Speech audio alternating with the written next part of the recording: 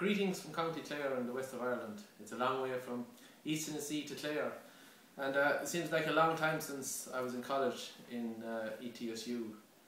And when I got the news that I was being inducted into the Sporting Hall of Fame, I started to think about East Tennessee. And when I look back on it, we had some good times in East Tennessee State University. It's a great university.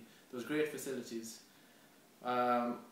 We ran some amount of laps in the VA and in the mini dome, and I met some great people in coaches, other athletes, and fellow students. But Coach Walker was a great man. He was a great coach. We had some great stories, and I remember my first race I ran in East Tennessee. I think it was in UNC Charlotte, and I didn't know what to expect. And I was at the starting line, getting ready to run, all togged out, and next thing I felt someone coming behind me, and it felt like they were coming slowly, and next thing this big hand came behind my neck and just grabbed me in the neck, and it was Coach Walker, and he just whispered into my ear. He says, "Seamus, you can win this one. All you have to do is go out hard, pick it up in the middle, and kick it in at the end."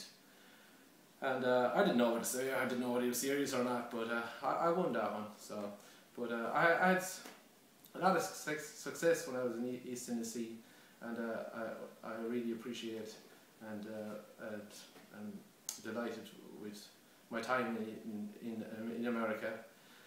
And I haven't been back since I left college, but as you can see, I didn't make it back this time either. It just didn't work out for me, but I hope someday that I will make it back, and that I was really delighted and touched and honoured to be inducted into the Hall of Fame.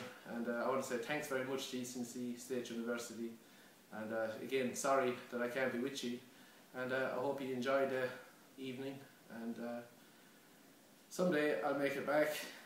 Until then, go on Buccaneers.